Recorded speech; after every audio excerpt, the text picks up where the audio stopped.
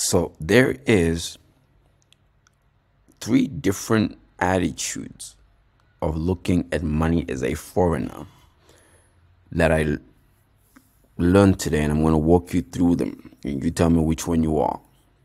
Why is it that when a Nigerian lands into a foreign country, they can leave coming from a village somewhere in Nigeria? They don't have O levels. They can't speak good English. They don't have great etiquette. They don't have great, but in 6 months they'll have more money than you and more money than a local. Why is that?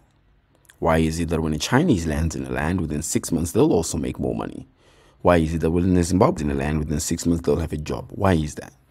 I'll give you the differences, and I'll tell you the cheat code. First, when a Nigerian lands in a country, there's only one thing they're thinking about. And that thing is called, how do I make money from whatever is making money? So when a Nigerian gets into a country, they're not thinking about what is legal, what is illegal. If money is moving through forex trading, they'll do forex trading. If money is moving through selling cars, through selling TVs, through selling drugs, they'll do it because that's what's making money.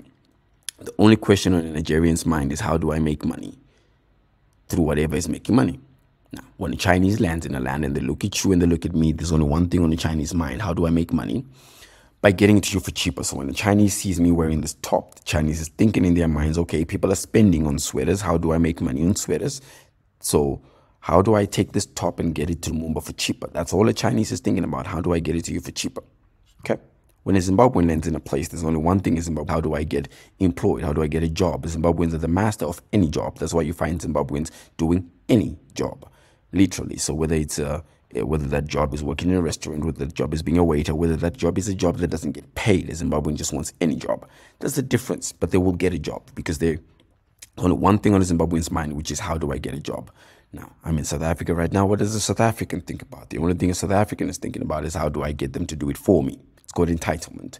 You find this in Zimbabwe a lot too. In fact, you find this in most locals, where a foreigner can come and make money without the same luxuries and tapestries that a local would have. A foreigner would make money. Why? Because a foreigner is working with what they have.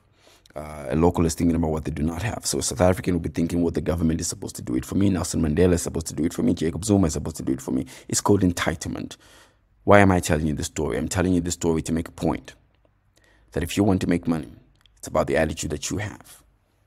The reason why you have what you have is because of the attitude that you have. You can either keep and maintain the attitude, or you can change the attitude and make money. It's really that simple. Over the next 30 days, I'm going to be telling you one day at a time how foreigners are making money in every foreign jurisdiction. You can do it. You don't have to do it. It's completely up to you. I just decided there might be somebody who needs it, and I'm going to give it to them.